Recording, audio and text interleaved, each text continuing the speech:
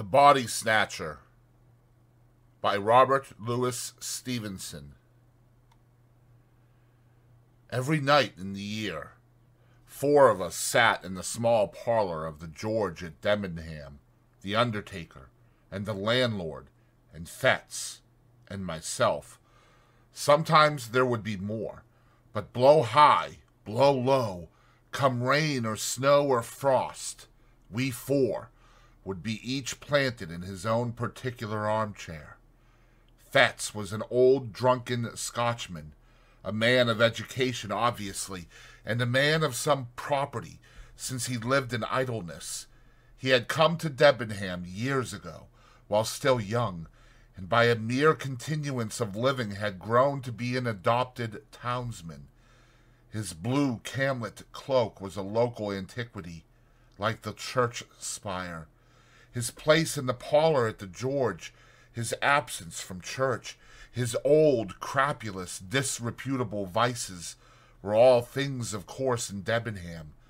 He had some vague, radical opinions and some fleeting infidelities, which he would now and again set forth and emphasize with tottering slaps upon the table. He drank rum, 5 glasses regularly every evening, and for the greater portion of his nightly visit to the George sat, with his glass in his right hand, in a state of melancholy alcoholic saturation. We called him the doctor, for he was supposed to have some special knowledge of medicine, and had been known, upon a pinch, to set a fracture or reduce a dislocation. But beyond these slight particulars, we had no knowledge of his character and antecedents. One dark winter night, it had struck 9 some time before the landlord joined us.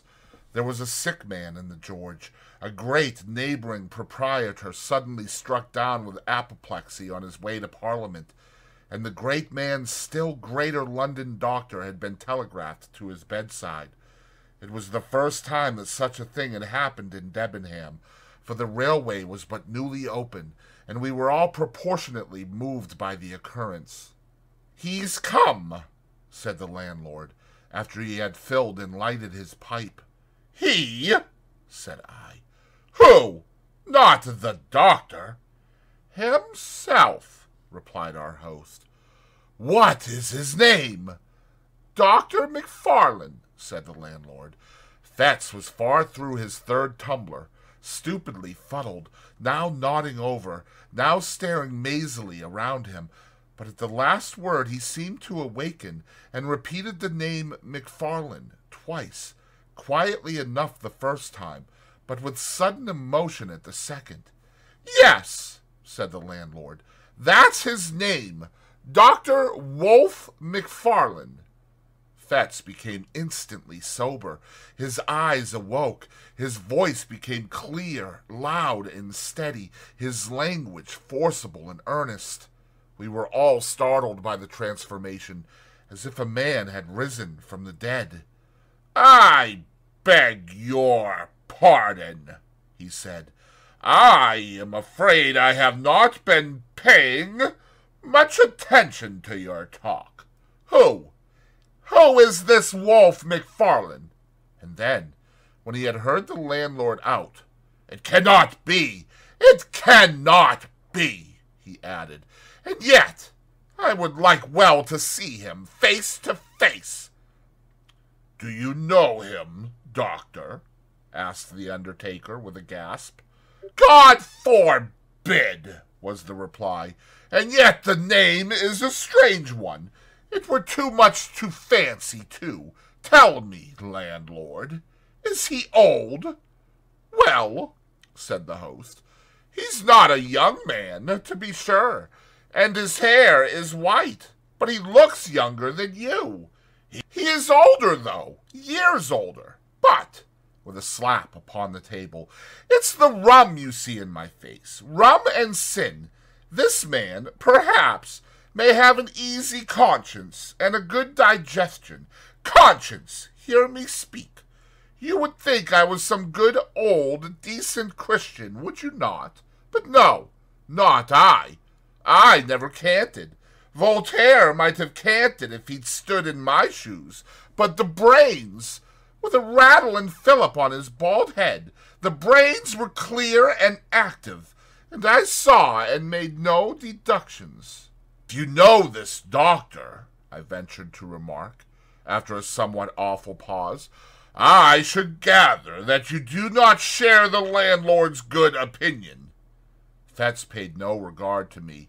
Yes, he said, with a sudden decision. I must see him face to face. There was another pause, and then a door was closed rather sharply on the first floor, and a step was heard upon the stair. That's the doctor, cried the landlord. Look sharp, and you can catch him. It was but 2 steps from the small parlor to the door of the Old George Inn. The wide oak staircase landed almost in the street. There was room for a turkey rug and nothing more between the threshold and the last round of the descent, but this little space was every evening brilliantly lit up, not only by the light upon the stair and the great signal lamp below the sign, but by the warm radiance of the bar-room window. The George thus brightly advertised itself to passers-by in the cold street. Fetz walked steadily to the spot, and we, who were hanging behind, beheld the 2 men meet, as one of them had phrased it, face to face. Dr. McFarlane was alert and vigorous. His white hair set off his pale and placid, although energetic, countenance. He was richly dressed in the finest of broadcloth and the whitest of linen, with a great gold watch-chain and studs and spectacles of the same precious material. He wore a broad folded tie, white and speckled with lilac, and he carried on his arm a comfortable driving coat of fur. There was no doubt but he became his years, breathing, as he did, of wealth and consideration, and it was a surprising contrast to see our parlor sot, bald, dirty, pimpled, and robed, and his old camlet cloak, confront him at the bottom of the stairs. "McFarlane!" he said somewhat loudly, more like a herald than a friend. The great doctor pulled up short on the 4th step, as though the familiarity of the address surprised and somewhat shocked his dignity. "Toddy McFarlane!" repeated Fetz. The London man almost staggered. He stared for the swiftest of seconds at the man before him, glanced behind him with a sort of scare, and then, in a startled whisper, "Fetz," he said, "you?" "I," said the other. "Me! Did you think I was dead too? We are not so easy shut of our acquaintance." "Hush, hush!" exclaimed the doctor. "Hush, hush! This meeting is so unexpected. I can see you are unmanned. I hardly knew you, I confess, at first, but I am overjoyed to have this opportunity. For the present, it must be how do you do and goodbye in one, for my fly is waiting, and I must not fail the train.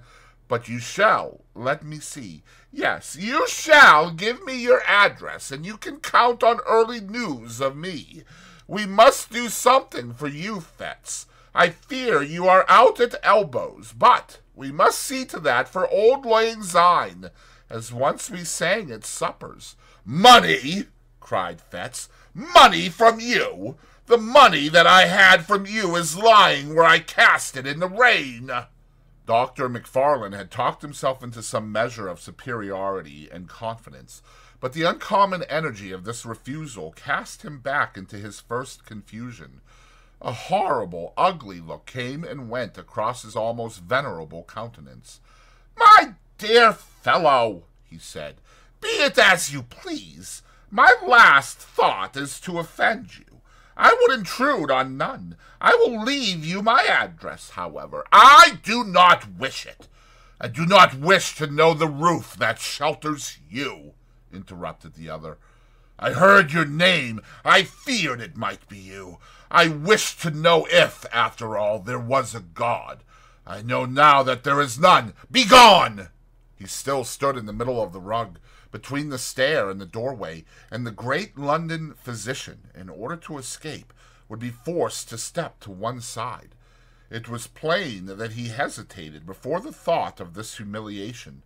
White as he was, there was a dangerous glitter in his spectacles, but while he still paused uncertain, he became aware that the driver of his fly was peering in from the street at this unusual scene, and caught a glimpse at the same time of our little body from the parlor, huddled by the corner of the bar. The presence of so many witnesses decided him at once to flee. He crouched together, rushing on the wainscot, and made a dart like a serpent, striking for the door. But his tribulation was not yet entirely at an end, for even as he was passing, Fetz clutched him by the arm, and these words came in a whisper, and yet painfully distinct. "Have you seen it again?" Great, rich London doctor cried out aloud with a sharp, throttling cry. He dashed his questioner across the open space, and, with his hands over his head, fled out of the door like a detected thief. Before it had occurred to one of us to make a movement, the fly was already rattling toward the station. The scene was over like a dream, but the dream had left proofs and traces of its passage. Next day the servant found the fine gold spectacles broken on the threshold, and that very night we were all standing breathless by the bar, room window, and Fetz at our side, sober, pale, and resolute in look. "God protect us, Mr. Fetz," said the landlord, coming first into possession of his customary senses. "What in the universe is all this? These are strange things you have been saying." Fetz turned toward us.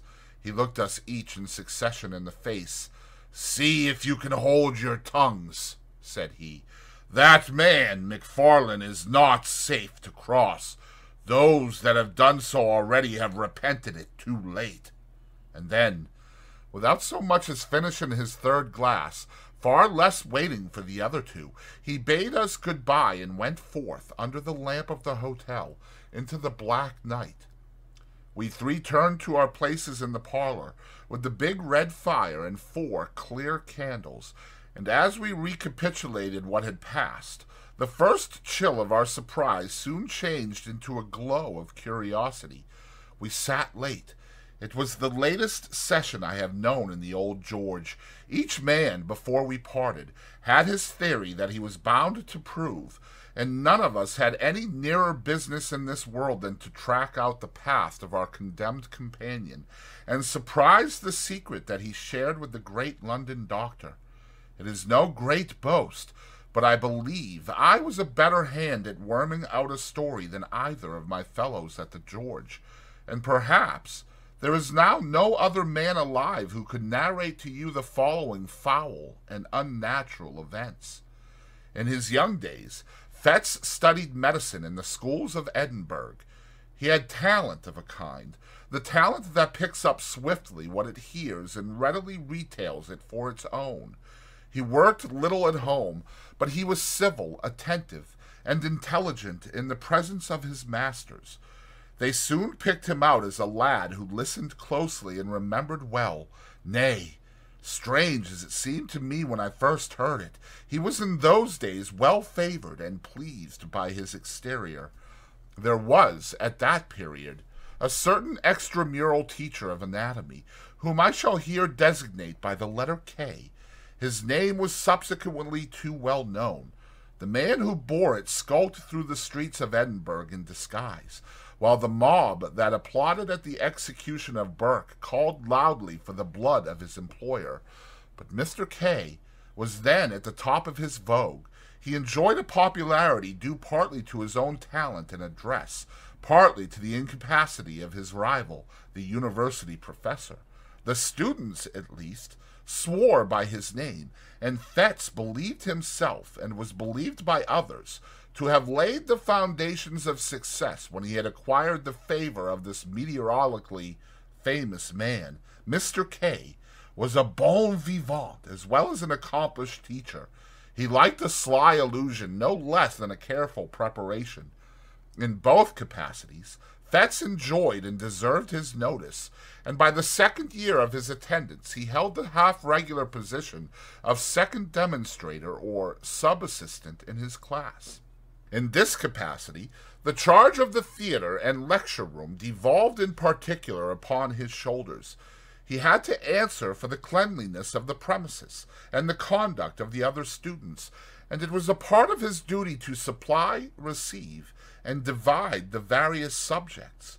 It was with a view to this last, at that time very delicate affair, that he was lodged by Mr. K. in the same wind, and at last in the same building with the dissecting rooms. Here, after a night of turbulent pleasures, his hand still tottering, his sight still misty and confused, he would be called out of bed in the black hours before the winter dawn by the unclean and desperate interlopers who supplied the table. He would open the door to these men, since infamous throughout the land. He would help them with their tragic burden, pay them their sordid price, and remain alone, when they were gone, with the unfriendly relics of humanity. From such a scene he would return to snatch another hour or two of slumber, to repair the abuses of the night, and refresh himself for the labors of the day. Few lads could have been more insensible to the impressions of a life thus passed among the ensigns of mortality. His mind was closed against all general considerations. He was incapable of interest in the fate and fortunes of another, the slave of his own desires and low ambitions. Cold, light, and selfish in the last resort, he had that modicum of prudence, miscalled morality, which keeps a man from inconvenient drunkenness or punishable theft. He coveted, besides, a measure of consideration from his masters and his fellow pupils, and he had no desire to fail conspicuously in the external parts of life. Thus, he made it his pleasure to gain some distinction in his studies, and day after day rendered unimpeachable eye service to his employer, Mr. K. For his day of work he indemnified himself by nights of roaring, blackguardly enjoyment, and when that balance had been struck, the organ that he called his conscience declared itself content. The supply of subjects was continual trouble to him as well as to his master. In that large and busy class, the raw material of the anatomist kept perpetually running out, and the business thus rendered necessary was not only unpleasant in itself, but threatened dangerous consequences to all who were concerned. It was the policy of Mr. K. to ask no questions in his dealings with the trade. "They bring the body and we pay the price," he used to say, dwelling on the alliteration quid pro quo, and again, and somewhat profanely, "Ask no questions," he would tell his assistants, "for conscience' sake." There was no understanding that the subjects were provided by the crime of murder. Had that idea been broached to him in words, he would have recoiled in horror.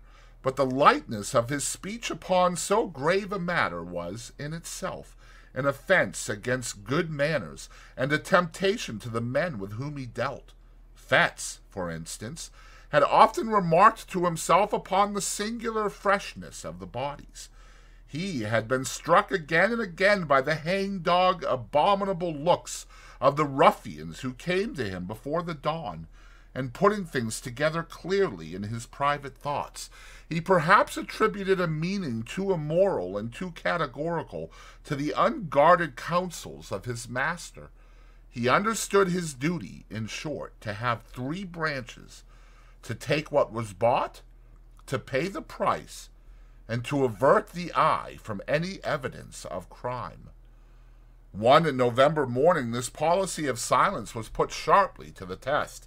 He had been awake all night with a racking toothache, pacing his room like a caged beast, or throwing himself in fury on his bed, and had fallen at last into that profound, uneasy slumber that so often follows on a night of pain, when he was awakened by the third or fourth angry repetition of the concerted signal. There was a thin, bright moonshine. It was bitter cold, windy, and frosty. The town had not yet awakened, but an indefinable stir already preluded the noise and business of the day. The ghouls had come later than usual, and they seemed more than usually eager to be gone. Fetz, sick with sleep, lighted them upstairs. He heard their grumbling Irish voices through a dream, and as they stripped the sack from their sad merchandise, he leaned dozing, with his shoulder propped against the wall. He had to shake himself to find the men their money. As he did so, his eyes lighted on the dead face. He started. He took 2 steps nearer. With the candle raised, "God Almighty!" he cried. "That is Jane Galbraith!" The men answered nothing, but they shuffled nearer the door. "I know her, I tell you," he continued. "She was alive and hearty yesterday. It's impossible she can be dead. It's impossible you should have got this body fairly." "Sure, sir, you're mistaken entirely," said one of the men. But the other looked Fetz darkly in the eyes and demanded the money on the spot. It was impossible to misconceive the threat or to exaggerate the danger. The lad's heart failed him. He stammered some excuses, counted out the sum, and saw his hateful visitors depart. No sooner were they gone than he hastened to confirm his doubts. By a dozen unquestionable marks he identified the girl he had jested with the day before. He saw with horror marks upon her body that might well betoken violence. A panic seized him, and he took refuge in his room. There he reflected at length over the discovery that he had made, considered soberly the bearing of Mr. K's instructions, and the danger to himself of interference in so serious a business, and at last, in sore perplexity, determined to wait for the advice of his immediate superior, the class assistant. This was a young doctor, Wolfe McFarlane, a high favorite among all the reckless students, clever, dissipated, and unscrupulous to the last degree.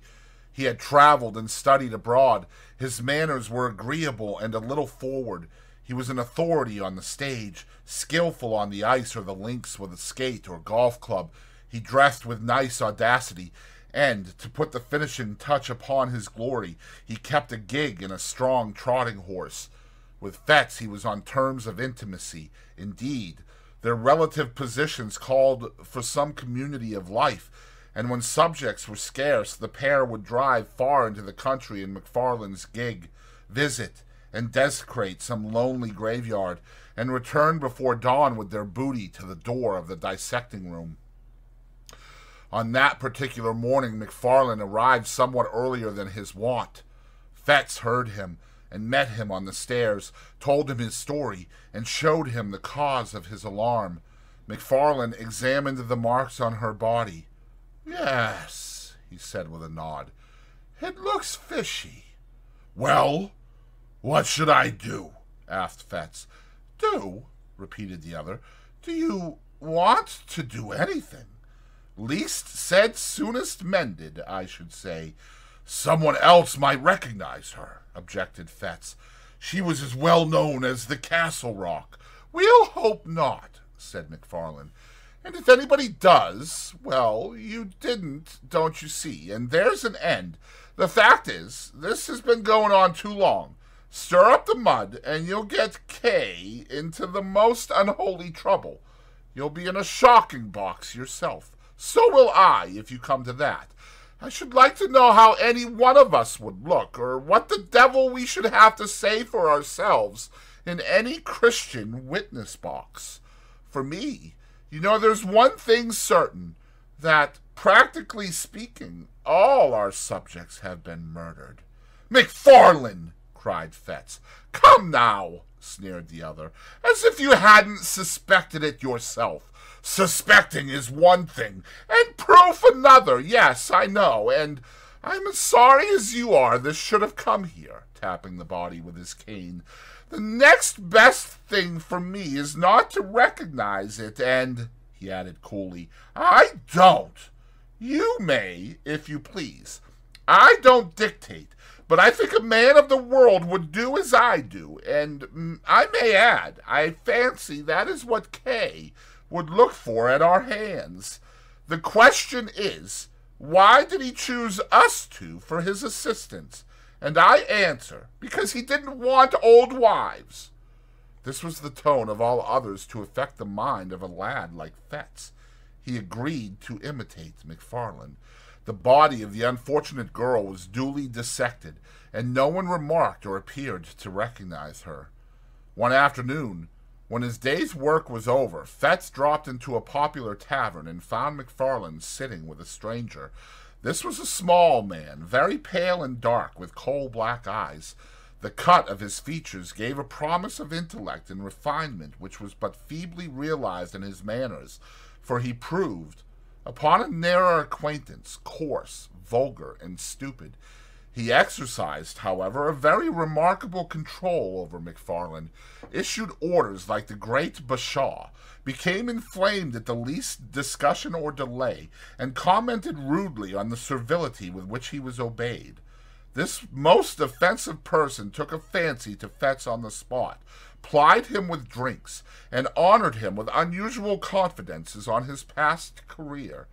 If a tenth part of what he confessed were true, he was a very loathsome rogue, and the lad's vanity was tickled by the attention of so experienced a man. "I am a pretty bad fellow myself," the stranger remarked, "but McFarlane is the boy. Toddy McFarlane, I call him. Toddy, order your friend another glass, or it might be, Toddy, you jump up and shut the door. Toddy hates me," he said again. "Oh, yes, Toddy, you do." "Don't you call me that confounded name," growled McFarlane. "Hear him. Did you ever see the lads play knife? He would like to do that all over my body," remarked the stranger.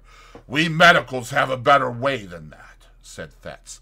"When we dislike a dead friend of ours, we dissect him." McFarlane looked up sharply, as though this jest were scarcely to his mind. The afternoon passed. Gray, for that was the stranger's name, invited Fetz to join them at dinner, ordered a feast so sumptuous that the tavern was thrown into commotion, and when all was done commanded McFarlane to settle the bill. It was late before they separated. The man Gray was incapably drunk. McFarlane, sobered by his fury, chewed the cud of the money he had been forced to squander and the slights he had been obliged to swallow. Fetz, with various liquors singing in his head, returned home with devious footsteps and a mind entirely in abeyance.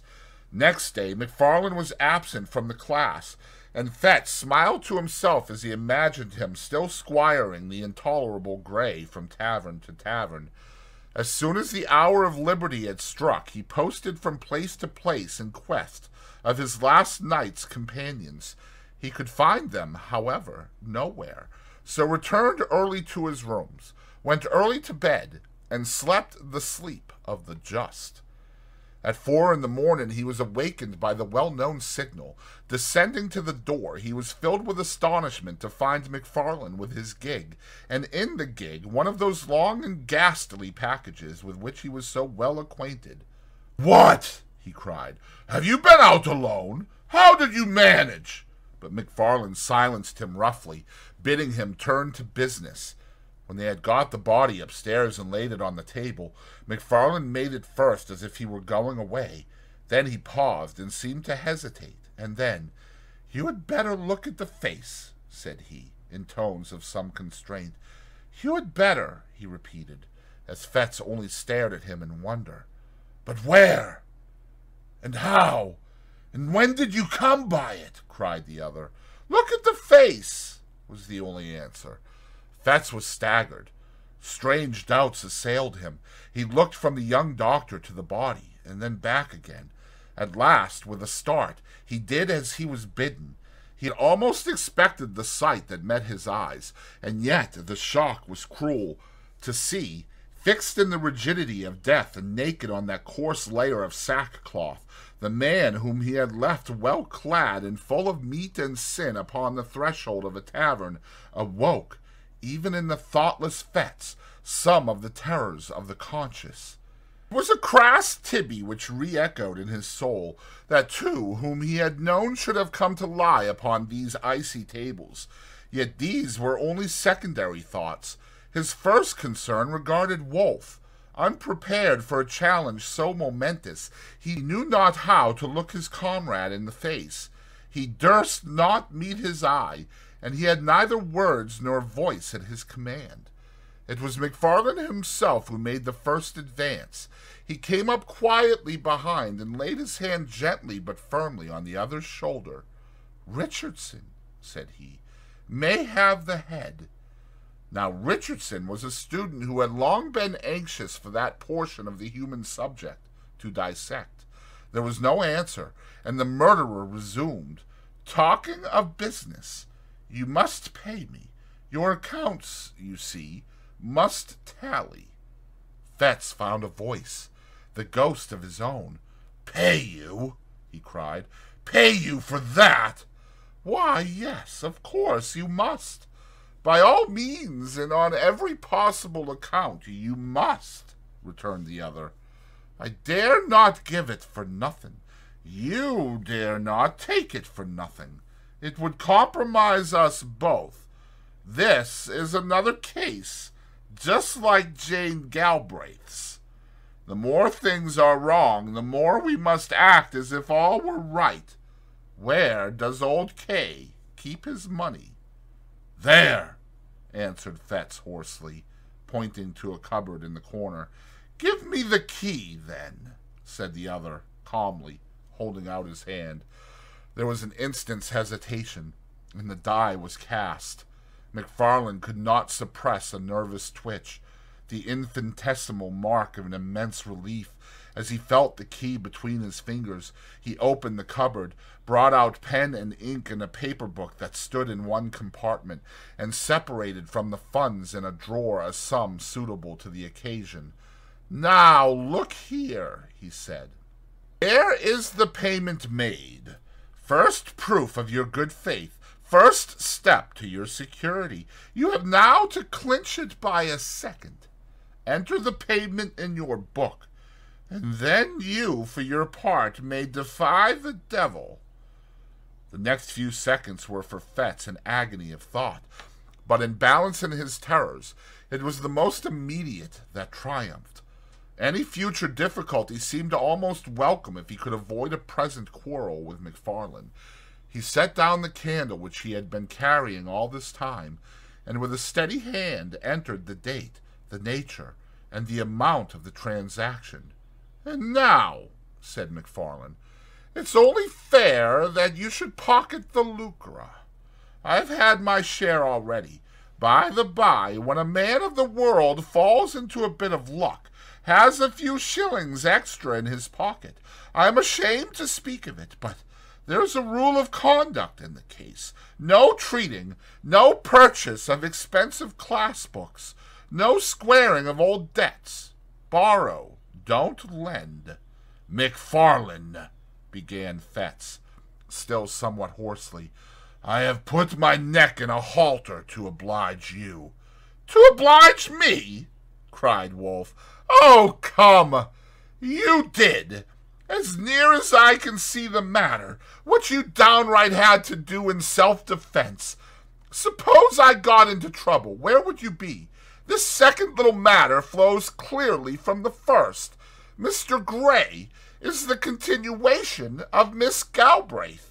You can't begin and then stop. If you begin, you must keep on beginning. That's the truth. No rest for the wicked." A horrible sense of blackness and the treachery of fate seized hold upon the soul of the unhappy student. "My God!" he cried. "What have I done, and when did I begin to be made a class assistant? In the name of reason, where's the harm in that? Service wanted the position. Service might have got it. Would he have been where I am now?" "My dear fellow," said McFarlane, "what a boy you are! What harm has come to you? What harm can come to you if you hold your tongue? Why, man, do you know what this life is? There are two squads of us, the lions and the lambs. If you're a lamb, you'll come to lie upon these tables like Gray or Jane Galbraith. If you're a lion, you'll live and drive a horse like me, like Kay, like all the world with any wit or courage. You're staggered at the first, but look at Kay. My dear fellow, you're clever. You have pluck. I like you, and Kay likes you.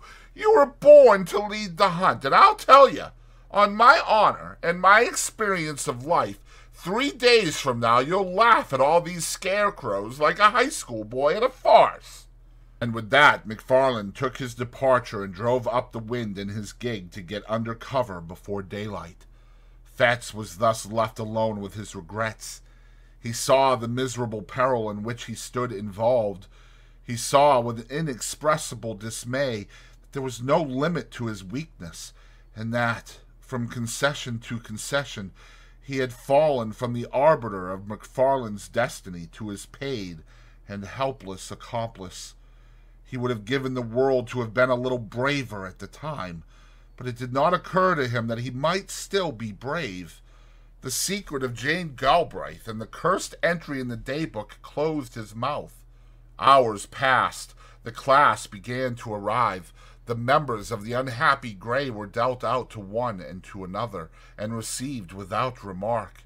Richardson was made happy with the head, and before the hour of freedom rang, Fetz trembled with exultation to perceive how far they had already gone toward safety. For 2 days he continued to watch, with increasing joy, the dreadful process of disguise. On the 3rd day McFarland made his appearance. He had been ill, he said, but he made up for lost time by the energy with which he directed the students. To Richardson in particular he extended the most valuable assistance and advice, and that student, encouraged by the praise of the demonstrator, burned high with ambitious hopes, and saw the medal already in his grasp. Before the week was out, McFarland's prophecy had been fulfilled. Fetz had outlived his terrors and had forgotten his baseness. He began to plume himself upon his courage, and had so arranged the story in his mind that he could look back on these events with an unhealthy pride. Of his accomplice he saw but little. They met, of course, in the business of the class. They received their orders together from Mr. K. At times they had a word or two in private, and McFarland was from first to last particularly kind and jovial, but it was plain that he avoided any reference to their common secret, and even when Fetz whispered to him that he had cast in his lot with the lions and forsworn the lambs, he only signed to him smilingly to hold his peace.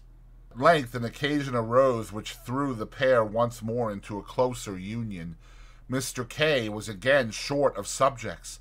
Pupils were eager, and it was a part of this teacher's pretensions to be always well supplied. At the same time there came the news of a burial in the rustic graveyard of Glencorse. Time has little changed the place in question. It stood then, as now, upon a crossroad, out of call of human habitations, and buried fathom deep in the foliage of 6 cedar trees. The cries of the sheep upon the neighboring hills, the streamlets upon either hand, one loudly singing among the pebbles, the other dripping furtively from pond to pond, the stir of the wind in mountainous old flowering chestnuts, and once in 7 days the voice of the bell and the old tunes of the precentor, were the only sounds that disturbed the silence around the rural church. The Resurrection Man, to use a byname of the period, was not to be deterred by any of the sanctities of customary piety. It was part of his trade to despise and desecrate the scrolls and trumpets of old tombs, the paths worn by the feet of worshippers and mourners, and the offerings and the inscriptions of bereaved affection, to rustic neighborhoods where love is more than commonly tenacious, and where some bonds of blood or fellowship unite the entire society of a parish. The body snatcher, far from being repelled by natural respect, was attracted by the ease and safety of the task. To bodies that had been laid in earth, in joyful expectation of a far different awakening, there came that hasty, lamplit, terror-haunted resurrection of the spade and mattock. The coffin was forced, the cerements torn, and the melancholy relics, clad in sackcloth, after being rattled for hours on moonless byways, were at length exposed to uttermost indignities before a class of gaping boys. Somewhat as 2 vultures may swoop upon a dying lamb, Fetz and McFarlane were to be let loose upon a grave in that green and quiet resting place. The wife of a farmer, a woman who had lived for 60 years and been known for nothing but good butter and a godly conversation, was to be rooted from her grave at midnight and carried, dead and naked, to that faraway city that she had always honored with her Sunday's best. The place beside her family was to be empty till the crack of doom.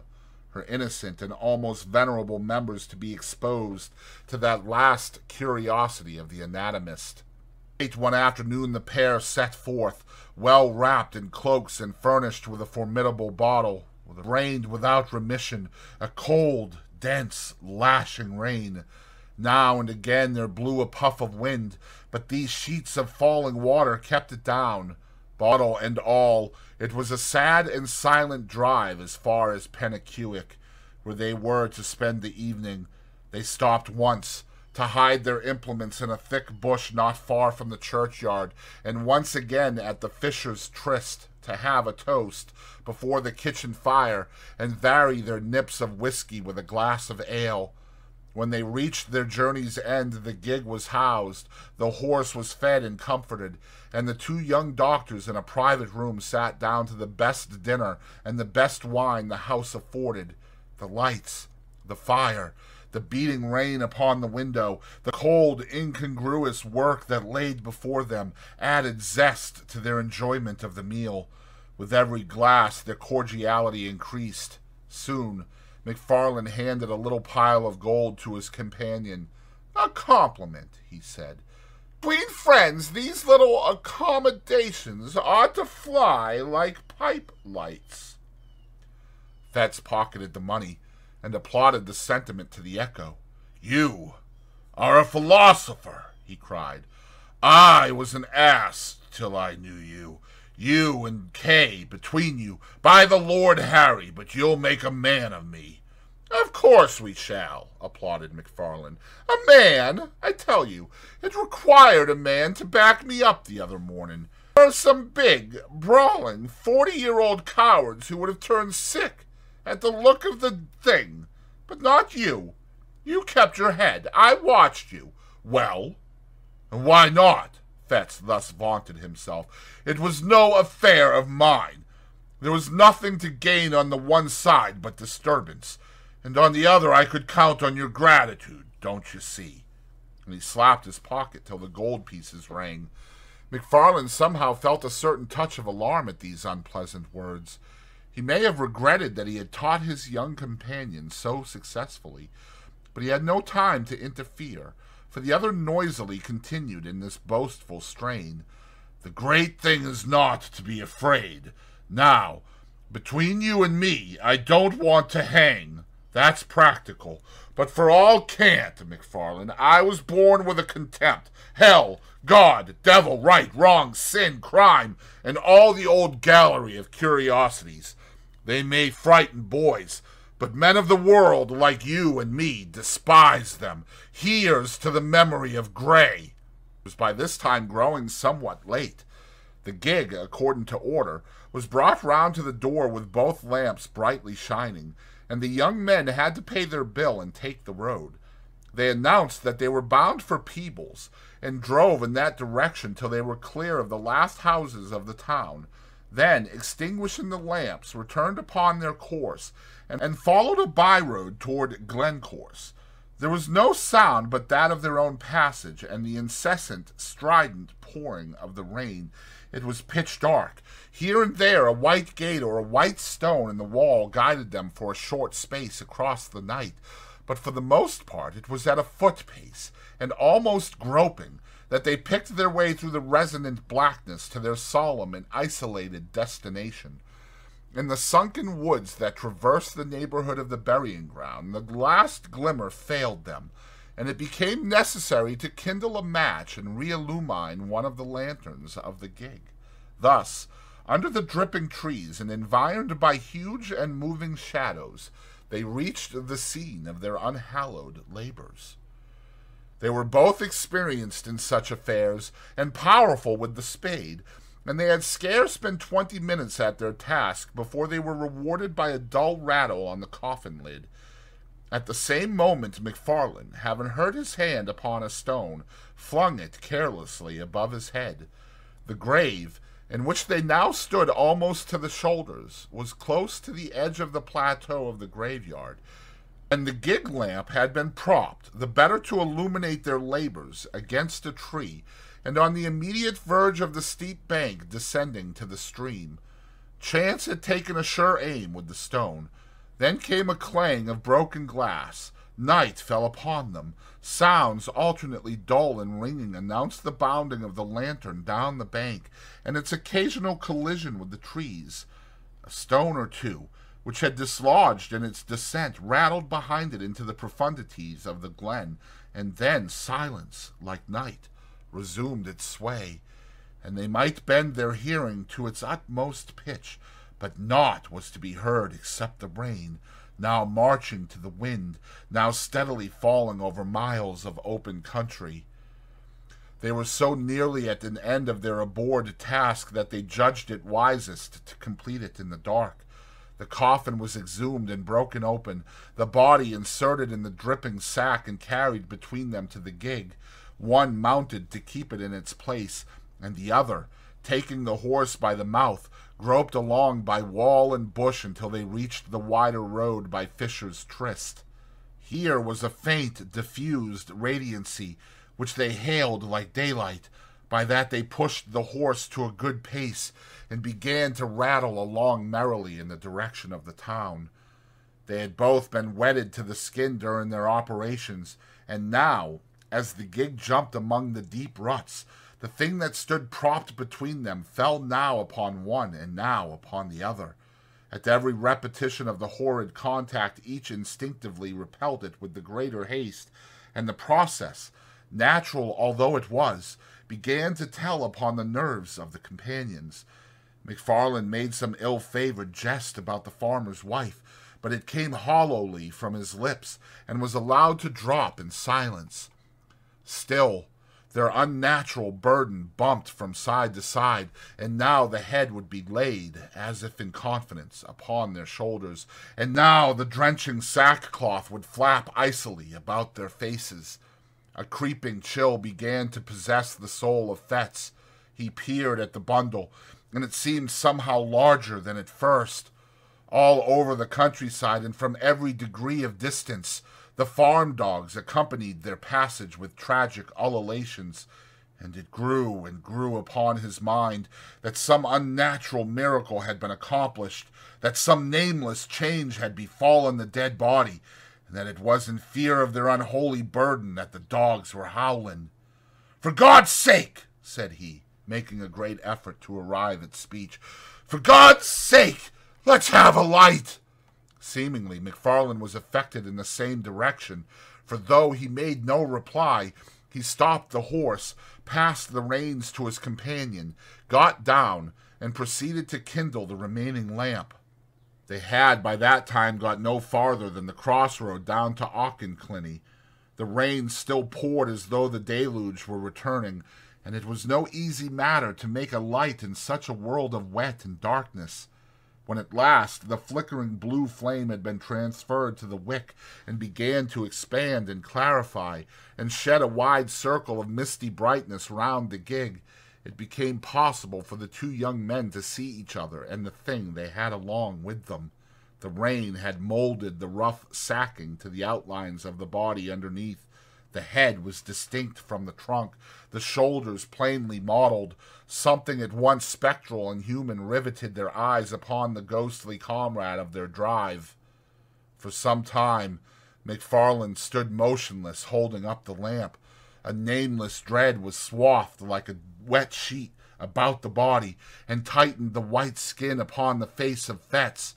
A fear that was meaningless, a horror of what could not be, kept mounting to his brain. Another beat of the watch, and he had spoken, but his comrade forestalled him. "That is not a woman," said McFarlane, in a hushed voice. "It was a woman when we put her in," whispered Fetz. "Hold that lamp," said the other. "I must see her face." And as Fetz took the lamp, his companion untied the fastenings of the sack and drew down the cover from the head. The light fell very clear upon the dark, well-molded features and smooth-shaven cheeks of a too familiar countenance, often beheld in dreams of both of these young men. A wild yell rang up into the night. Each leaped from his own side into the roadway. The lamp fell, broke, and was extinguished, and the horse, terrified by this unusual commotion, bounded and went off toward Edinburgh at a gallop, bearing along with it, sole occupant of the gig, the body of the dead and long dissected Gray.